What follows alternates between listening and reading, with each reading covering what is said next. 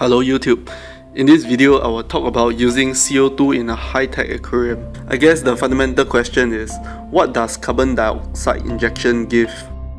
Aquatic plants, just like land plants, extract carbon from carbon dioxide to produce sugars and oxygen. About 40% of aquatic plant mass, dry mass, is made out of carbon. From this, we can see that carbon is a major nutrient that the plant requires to grow.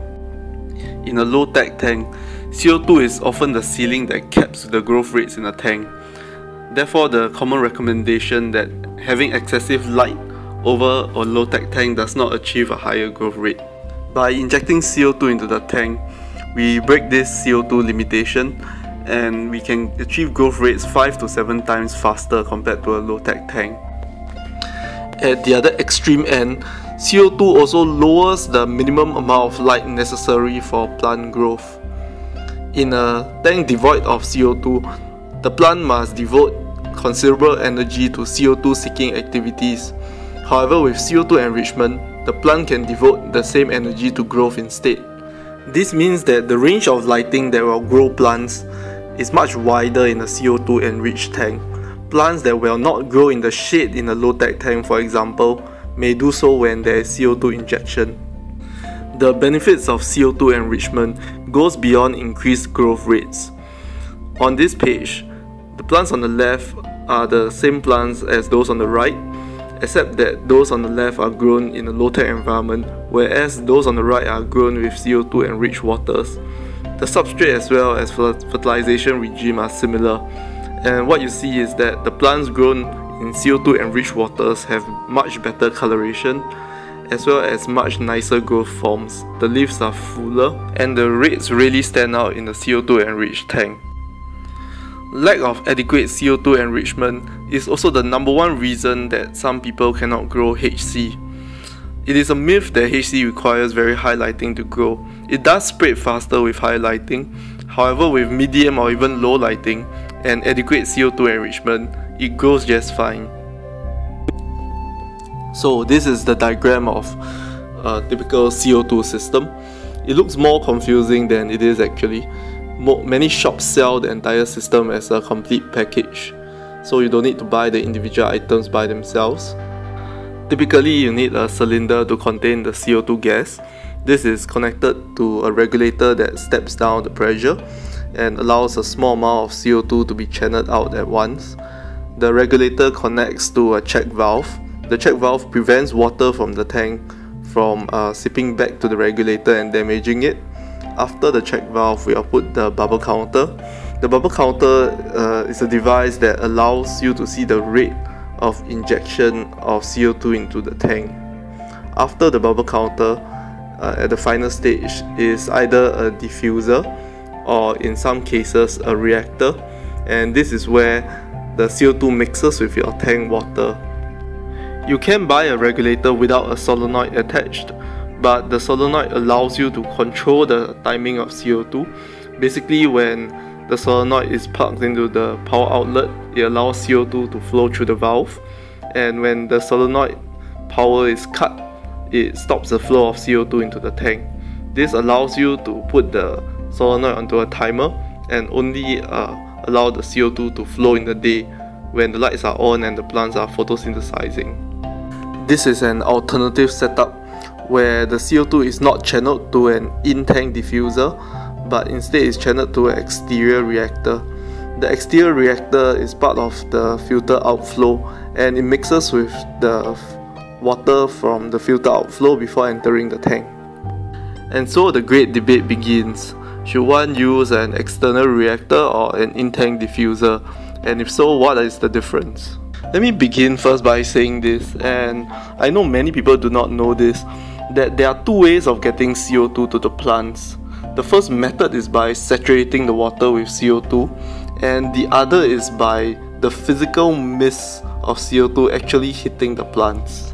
A CO2 reactor typically traps most of the CO2 bubbles in the reactor itself, and this can give a very high rate of dissolution of CO2.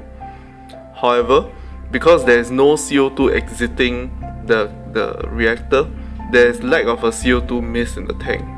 An in-tank diffuser, on the other hand, can be much less efficient at saturating the water with CO2 instead, and this leads to a lot of wastage of CO2 trying to get a good rate of saturation. Also, unless you use one of the atomizer types that provides a very fine mist, the CO2 misting effect might not be strong unless you really turn up the rate of CO2 using the inline diffuser.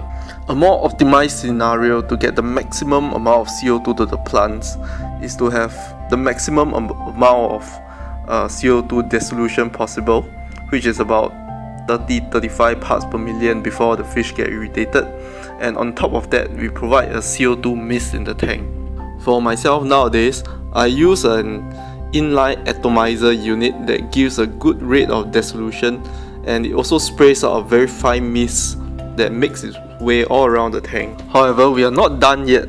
The next point I want to talk about is that CO2 levels in the tank are independent of O2 levels, and fishes in our tank need O2 to survive.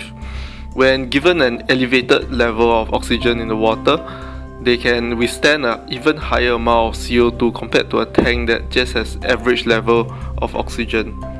There are many methods of raising the O2 levels in the tank. For Tomba, he uses sumps in most of his tanks. For ADA, they use lily pipes or surface agitation to increase the O2 levels. Myself, I use either surface agitation or lily pipes. The lily pipe, if correctly designed, creates a vortex just below the water surface that sucks down surface scum, and this also has the effect of oxygenating the water.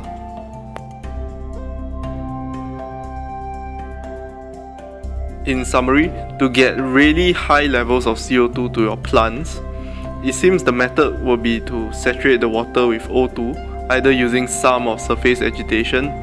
Next is to saturate the water with CO2, using either an efficient reactor or diffuser. And lastly, by introducing a CO2 mist throughout the tank, where the physical CO2 bubbles hit the leaves of the plants. Not all tanks require a super high level of CO2. It's just that this methodology gives flexibility to people who want to experiment with very high lighting. Optionally, for people who keep sensitive fish or shrimp, you may not want your water to be so saturated with CO2, so perhaps instead you can opt for the CO2 mist doing most of the work in the tank. Okay, last topic, how do we determine CO2 levels in the tank? The bubble counter itself is not a good gauge of CO2 levels. As a demonstration, I ran 2 bubble counters on the same CO2 line, and as you can see, the one on the bottom has a much faster rate compared to the one at the top, because the one at the top produces larger bubbles. At the hobbies level, there is no super precise way to know our exact CO2 levels. However, by measuring the pH drop caused by CO2, we can get a fairly good gauge of where our levels lie. Whether you measure this drop in pH using a pH probe or a drop tracker or an indicator solution, they are all the similar methods of varying accuracies of determining the level of pH drop. And all of them have their weaknesses. For example, the pH probe is accurate, however it needs to be calibrated, and it doesn't work well for tanks where you have a buffering substrate, or if you use limestone, because this changes your pH and KH levels continuously. The drop tracker, on the other hand, lags quite a bit before showing results. So this is how it works. First, you measure your tank pH, say it is 7.3, and you measure your tank's KH, and let's say it is 4. You look it up on the table, and you'll come to the conclusion that if these are the only 2 factors affecting pH, then the resultant CO2 level in the tank will be about 7 ppm. Now if you look further up the table to where the white boxes are, those are the recommended ppm levels between 15 to 30. You need to inject enough CO2 into the tank to drop the pH, for example from 7.3 to 6.7 in this particular instance, to put yourself at 27 ppm CO2. If you have a drop checker with an indicator solution, like those 2 on the right, it should have gradually changed from the color on the top picture to the color in the bottom picture. If you further increase the rate of injection of CO2, the drop checker may turn yellow, indicating a very high level of CO2 that may potentially stress fish. I've seen quite a few tanks that run just fine with yellow drop checkers, as in the rate of CO2 in the water is really high, but you do need to increase the oxygen to prevent the fish from dying.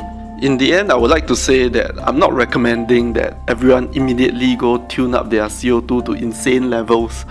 Rather, I hope that I've presented a variety of techniques to manipulate the level of CO2 to what is required in your tank, depending on the plants and fish and lights that you have. From the other videos, you can see that I'm a fan of the low tech method myself. However, CO2 does give flexibility and it gives results and speed, density and colors that sometimes may not be feasible in a low tech tank.